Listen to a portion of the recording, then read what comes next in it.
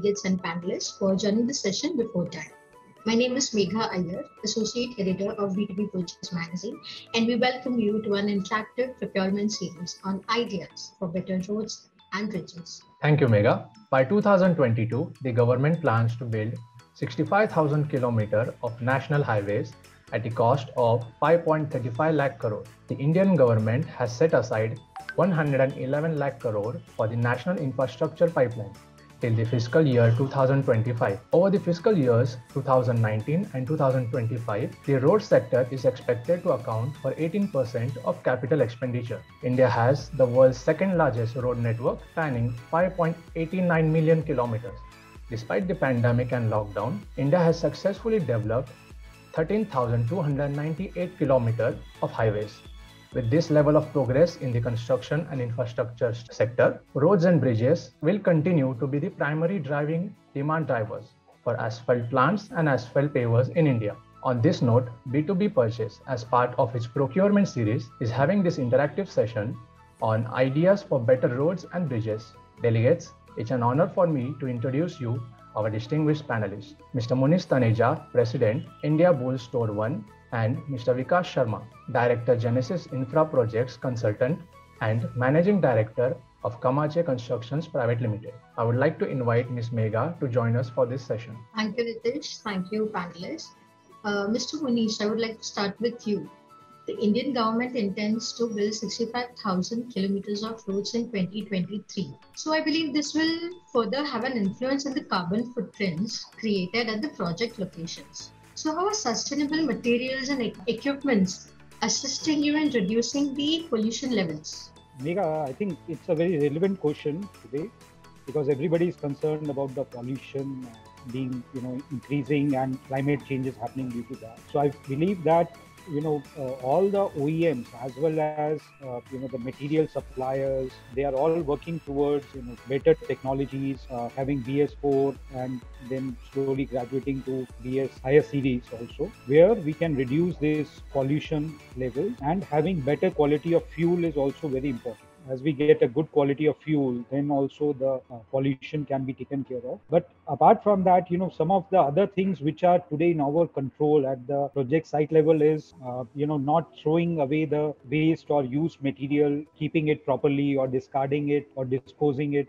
through the right process. That is very important because, if you go to the project sites, usually the materials or the cement bags or oils or, other waste material are being thrown on the roads or around the project. So that should be avoided. But overall, in terms of the technology, I'll say that, we are moving into the right path where in future, the productivity as well as the pollution is, coming down as in terms of the equipments being used. And if you see today, the batching plants also or crushers also, they are also of a higher grade where they have minimum pollution as compared to the equipments which were 5 or 10 years back. Thank you, Mr. Munish, for you sharing your views. Mr. Vikas, how do you look at it, this aspect from sustainable solutions point of view, in terms of solutions for constructions, roads? For roads, I have shared my details, and I think it depends upon where you want to make the roads, whether it is highway or city roads. If you are going for highways or expressways, stone matrix asphalt or bituminous road is the best. And for city roads, thin white topping or white topping is the best, in my suggestion. Because we are using mastic asphalt, which is not recommended. Actually, in rainy season, it gets slippery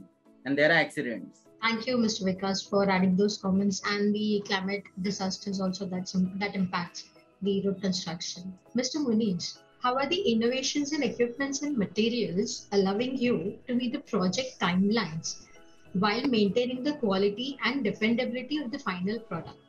If you see, the equipments are very important factor in any construction project today. And if you select the right quality and the quantity, because there are different manufacturers there. So depending on your project requirement, you have to see what is the volume you have to handle, how much per day or per month progress you want. So accordingly, you have to plan for the number of equipments you require at site. But as I said earlier in my presentation also, these things usually all the companies will plan, but they're always unknown, or some surprise factors are there due to which you have to adapt to the site conditions. So again, for those, you should be always having plan to keep or bring these machines on short notice and execute your projects as per the site condition. And also in terms of equipment, the technology should be used more in terms of getting the better quality of roads. If you see the roads, getting the smooth layer or the right curves or the right angles on the road is also very important. And if you use the technology well, or you have the skilled manpower who can utilize or make full use of this technology, then we can have better sustainable and good quality of infrastructure. You very well mentioned, sir. All these things also call for skill. You mentioned about skill development also. So what kind of training do you think is available for operators, especially for those who are operating from the remote locations or the geographically challenging areas? Mega, I think that's one of a big challenge today for all the construction companies or the equipment rental or leasing players to get a good quality or trained manpower for the operation and maintenance. See, usually in past or in the older period, you can see the people were only trained on site. They were, working with the trained operator. The helpers used to get trained and graduate to the operators, or same way the mechanics or electrician used to get their training. But that takes a lot of time, and it's not it's not necessary that he gets the right skills also, because it depends again on the person under whom he's training. But for us, like, we take help of our OEMs.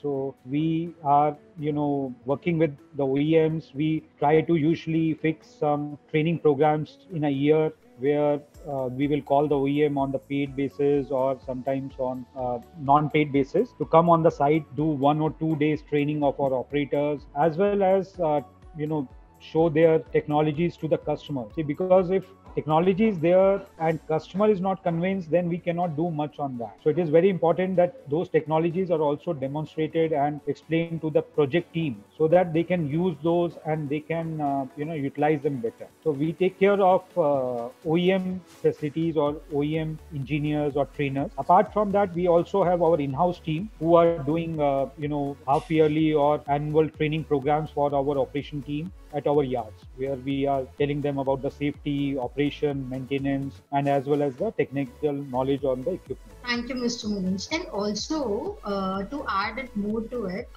you also mentioned about raw materials. So now that we are back from the COVID era, but still there are a lot of geopolitical situations implying that are adding challenges to us. So what kind of obstacles do we have right now at this point of time in procuring raw materials, especially when we are in a planning stage or in a commissioning stage for new projects? Yeah, I think raw material is, again, a very important factor to construct any project. And especially the biggest challenge which I see, or what I hear from the construction players, is that cost of the raw materials. That has really skyrocketed in last 2 years post COVID, which has put a lot of projects in a very difficult position, because their cost has gone well above their budgeted cost. And also, apart from that, getting good quality raw material is very important. Same way, the logistic cost has increased. So, it's very important that you get the right raw material from the nearest location, so that you can save logistic costs. Because of, the increase in the fuel prices, logistics costs have also increased tremendously. So these are very important factors. So, some of the cases are there where big projects will have their own, crushing units at the sites. They will, crush their own aggregate, or they will have, the sand making machines also will be making sands at the site. Cement, obviously, they have to get from the nearest cement locations or cement plants. Bitumens are also there. So these are, very critical raw materials where the planning is required, and as well as backup has to be there, because in today's uncertain times, you cannot depend on only one source. You have to have multiple sources, so that you can,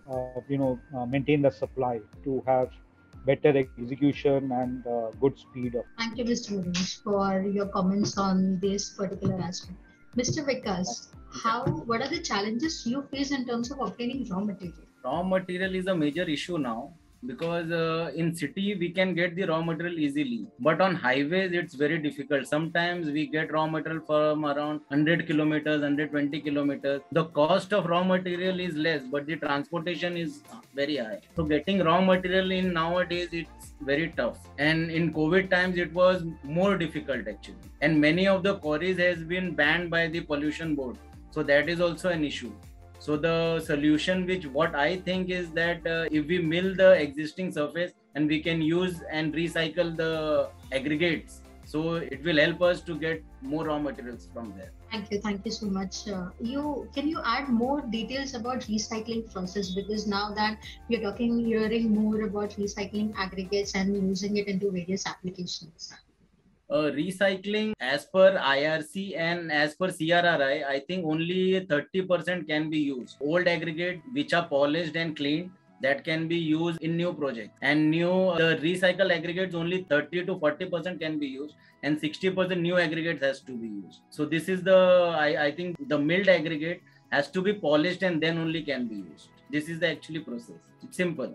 Thank you. That's absolutely, thanks for explaining us about the aggregates and the process and the challenges towards the obtaining raw materials for the entire road construction and bridge construction processes. Yeah. I would like to invite Mr. Nitish to take this forward for a closing of the session. Thank you, panelists, for sharing your valuable thoughts on ideas for better roads and bridges.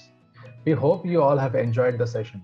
Before wrapping up, we would like to thank our distinguished panelists, Mr. Munish Taneja and Mr. Vikas Sharma. I would also like to thank our Associate Editor, Ms. Megha Iyer, and our Editor, Mr. Prasad Nair, for taking this initiative. To get more updates from B2B purchase, you can follow our social media pages. Also, our application is available on Google Play and App Store for enhanced reading.